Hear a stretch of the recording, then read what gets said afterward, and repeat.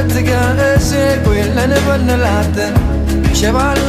evening, everyone. Thank you so much for joining us for another session of Learning with My Rabbis. It's a chance for me to share some of the teachers and people that have helped shape my own rabbinate, my own approach to Judaism. And tonight, I'm very pleased because we have our first guest who isn't officially a rabbi. His name is Robbo, Robb Zelonky, a longtime musician, playwright too, and many other things we'll get into in just a moment. But part of the idea of this series is to share with you people that have helped impact my own thinking and my own feelings towards Judaism. And Robbo was the song leader at the religious school I grew up with as a kid, and later on is the reason my brother and I got so into Jewish camping, and we went to JCA Shalom because he was the song leader there in the summers, where he's been for I don't know how many years. We'll get into that. And really was an entry point to Judaism for me through song and music and services and tefillah and all of that. So we're very excited, Robbo, to have you on with us today to share a little bit of yourself with my community here. Thank you so much. I'm so honored that you asked me, Louis. It's so nice to see you. You were a great kid. I've known you since you were how old? Little. Elementary school, early elementary school. I don't know exactly. Very sweet little boy. And then he was my son's counselor, and he's my son's favorite counselor ever. So it's very excited that I'm talking to you. Yeah, thanks, Louis. Thanks for having me, buddy. So to start, maybe you could just tell us a little about yourself and what was it growing up that brought you to music and to all of this? Sure. I am, well, first, I love baseball. This is 6-4-3. Oh, boy. 6-4-3-2 for, you know what that means, Louis? 6-4-3-2?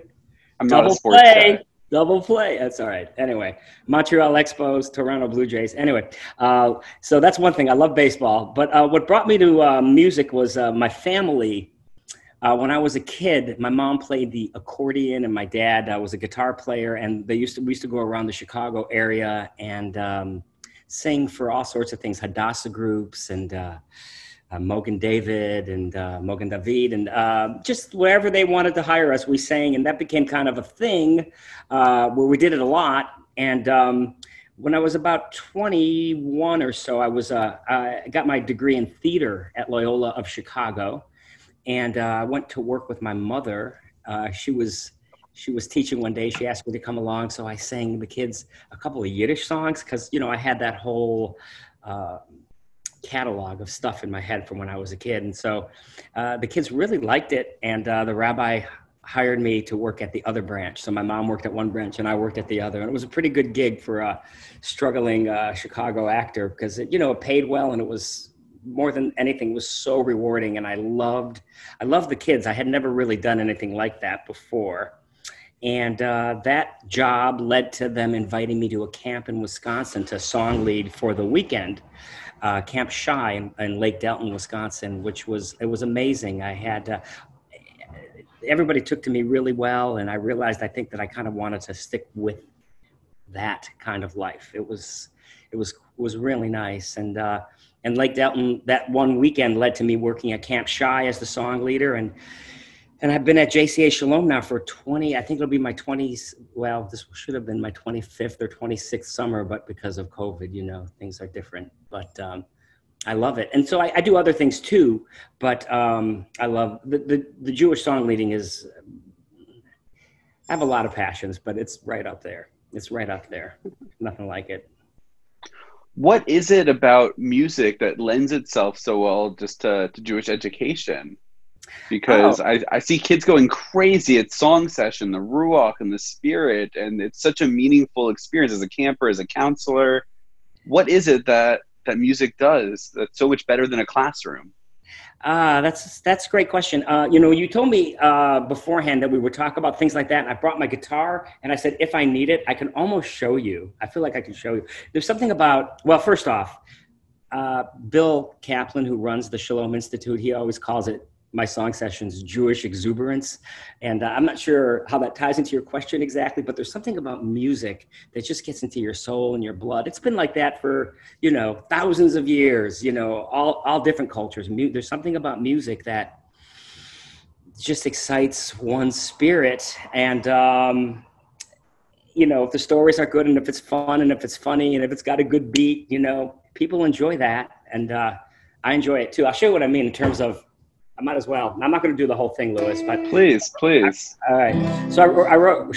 Well, you could edit it down. It's only 3 minutes. So this is a song I wrote called "Tower of Babel," and so you asked why would music be such a great teaching tool? It's because you're telling a story in a song, and you bring humor into it, and there's something different about just reading it.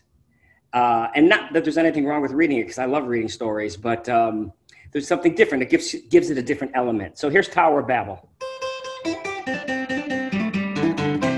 Once I thought I was so fine, I bragged almost. Oh, I'm going to turn on my original sound so I don't. There we go.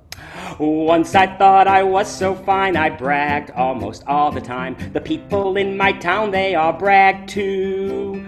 Our city, it was called Shinar. We thought that we could go so far. We knew that we were much better than you. To show our greatness and our power, we tried to build an awesome tower. We thought that we could be like God, you see. We gave up all good things in life, our husbands, children, and our wives, but God stopped our little building spree. You remember this, Louis? Ich I do. Brechen block. Can you understand my talk? Es ma sugar zoinger foo. Do you hear my words to you? Drake cup korvu pelambo. Where did my nice language go? Elevator gorgias. Our towers turned into a mess. Hakaran Josh ratat bilby bonita palabunya, particularly veni puzoli do kap neporje. Oy vey. And it goes on from there. Anyway, but that's the idea. You know, when you tell a story in a song, a familiar story, or even not a familiar story, there's just something about it that speaks louder than just words. It's great because it's educational. It has the story, but you all sing along. It stays in your memory, and even years later, it's been years since I've been to camp, I still remember that song and so many others from, I don't know if it was your first album or early on. I remember it was Part of a Chain, and you had that. There's another song, Kol Yisrael Aravim Zelazel, All of Israel's Connected. These songs, decades later, they stayed with me, their meaning and their message, which is wonderful. Actually, I have my autographed copy of that album. No way, look at that. I'm a very proud owner. Flatter me. That is so nice what you said. I love that my song stuck with you, you know, and all the songs, stuff that I haven't written, all that stuff that we've done at camp. Do you remember the dance for Part of a Chain? I do. I am a part of a chain with the eye and everything. Yeah, the whole thing. Yeah, it's the best. I'm thinking now, right, it's fairly obvious with young kids, I think that music is a great way. But with teens, it's always so hard as an educator to connect with them. That's what every synagogue's worried about. How do we keep our teens involved? Every rabbi, every Jewish educator is worried about how do I connect with teens? And then you walk into the song session at camp, and it's not just you playing songs for little children. You have 18, 19, 20-year-olds even jumping up and down, singing at the top of their lungs to these songs, which is an incredible feat that music has that way of connecting just throughout the generations. You're absolutely right. And as you're saying this to me, I had a thought. It could be totally wrong. I don't know. I'm just kind of brainstorming it. When I sing at Hebrew school, I work at several Hebrew schools, and that's another thing. I love teaching music to those kids. But what I find is, you know, kindergarten, first, second, third, fourth, fifth, excellent, sixth, good, very good, seventh, start losing them, eighth, no interest whatsoever, ninth, I don't even see them really too much. So I wonder sometimes, I direct plays for a living, and I do it in middle school. That's one of the things I do for a living. I do it in a middle school, and I have 6th, 7th, and 8th graders, and I have my friends say to me, middle school kids, they don't care about this stuff. I mean, how do you even keep their interest? Well, if I did it for the whole middle school, they wouldn't care about it. But I get the 80 kids out of the 600 who really want to be there. So I get this incredible enthusiasm. And I think camp might be that. You're getting the kids who really want to be a part of it. That makes sense? I never thought of that before in my life. That's a first. It does. But even at camp, right, you have the kids. I remember as a counselor how hard it was to get my bunk to participate in arts and crafts or Israeli scouts or in things like that. But song session, it was rarely an issue. There was Yeah, something about the ruach and the community and all of it. I actually have an easier time with the older kids at camp than the younger kids at camp. It's like reversed from religious school, because the older kids really they know it all and they request everything, but the younger kids are new. I find it harder to get them into song session than the older kids, but eventually they do. Hopefully, but it's interesting how it flips that way. I never thought of it like I said. When I was looking around your website, I saw some things about Yiddish. Is that a language that you grew up speaking? Was it spoken in the home, or? Not, my mom is at a nursing home. I live in, you're talking to me in Memphis. I live in LA and Memphis, California and Memphis, but since COVID, I've gone back home to Memphis. And my mom's in the nursing home out here. And just yesterday, I said to her, I never do it. I just said, okay, I flipped her, mama. And I was like, whoa, did I just speak?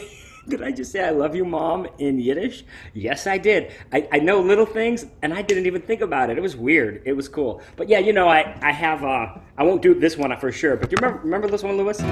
Romania, Romania, Romania, Romania, Romania, siga bene malalanda, zisia hashene, dort zu weinen is a fargenigen, was das Haus du kennst de kriegen. Anyway, so it was the music, I love it. Our Chazan actually is from Romania. And all I remember is the words in the chorus, so I sing that to him. He won't let me participate in the choir here. The last choir I was in was your Friday night choir. My voice isn't up to par here, which is fair. I went into the rabbinate so that I could speak as opposed to sing. Well, you were a really smart, good speaker, so you found your area. That's cool. That's cool. But I appreciate that. Is there a Jewish idea in particular, like to ask all my guests, some idea that's really impacted your life, a Jewish value that you try to live by, or a concept, something that's just stayed with you in a significant way? There's a lot of them. I was reading recently about recycling and how how important it is, and if everybody would do something, and I often think about how not often, but I sometimes think about how this. I think it was in. I'm bad at verses, but I think it might be Leviticus about the land is not yours. Is that right, Louis? Putting me on the spot now. Yeah, it's okay. Yeah. It's in one of the 5 books. It was one of the 5 books. It's one of 5 books, and it's just God said, you have to take care of the land. But it's not yours. He said, it's mine. And, no matter what your belief is, if, some people believe in God, some people don't believe in God. Either way, it's not ours necessarily. It's the next generations and the next generation. And I think about that a lot. And, I try to be very environmental, do not always succeed. I should do better. Hachnasat orchim, I'm not even sure. Yeah, that's a big one.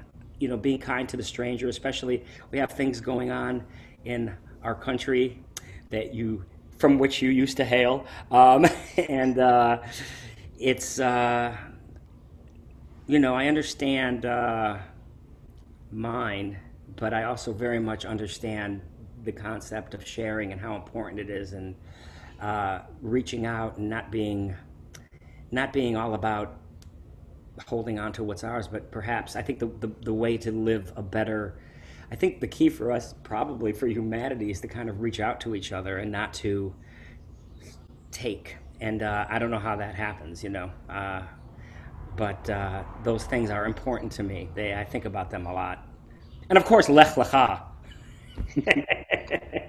I think it's a great message, and I mean, it's something I remember very much from camp. I'm going back again to that song Kol Yisrael Arvim Zel Hazeh, that we're all connected, but it's not just Israel, it's all of us, right? Every Jew is a special connection to our fellow Jews, but the whole world's connected, and camp just seems to be that special microcosm where you really feel it, as we would put our arms around each other and sing those kinds of songs on Friday night, and you just felt that connection. I'm so sad. I'm talking to you as if we're one-on-one. I'll tell everybody, it's so hard to not have camp this summer. These kids, they're so good. And my son works there. He's a unit head, and he's so good. And the staff, and we meet these young people from Israel and from England, and the way we're so connected to each other. This is, we'll get through it. Everybody gets through it. God willing, we get through it. But it's hard. It's hard. There's nothing like that, is there? Absolutely. We had another episode, we had a camp director on, and this is gonna be a tough summer for so many teens and so many staff members, and Yeah, a lot of even them. me. I have my contract. I get a week at the Camp Vermont here in Canada every summer, Why don't you come to and us? I mean, that's great for Ramah. I would. I get it because we have a lot of kids that from the synagogue I that go to understand. this camp, I was but being selfish. Sorry. it's going to be my first summer not spending even a day at a summer camp, which is going to be very tough for me in decades. God, I know. So I feel it too, Robbo. Yeah, buddy. Just as we're wrapping up, I'm just thinking one more question I had, kind of, because you talked about you do these plays and things with kids during the year, separate kind of from the Jewish music. Yes. But how does your Judaism kind of impact what you do elsewhere in the plays you write and the programs and projects you work on? Do you feel like that's impacted you in ways, or? I've never thought about that one either, but I would say, look, I've worked in the Jewish field for so long, the Jewish field, whatever you'd say, working with kids, and I do creative stuff with them in terms of theater too. I've written a lot of spoofs, like the Tzedakah Fairies, about a little kid who meets his older self, and his younger self is so selfish, and his older self says, you ruined my life, kid. So that's the Tzedakah Fairies. They come and they change his life. So I done a lot of that. I have a play called Judah Mickey Bee. So it's basically the Hanukkah story to Disney stuff, like gonna send those Jews away because we are ferocious. Gonna send those Jews. So I've done that for years, and then I just bring it. If I'm directing Grease or The Wiz or The Music Man, it's the same thing in terms of working with kids. Even at camp, I feel like you have to be really positive.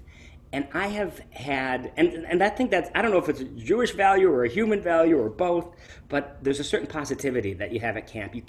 I can't, hit your mark, you're not in your light. That's not. And I've worked with directors when I was a kid in high school and junior high who were so good, but some who were, I thought maybe they didn't think about the value of people's feelings. So that's what I bring to the secular world when I do my directing.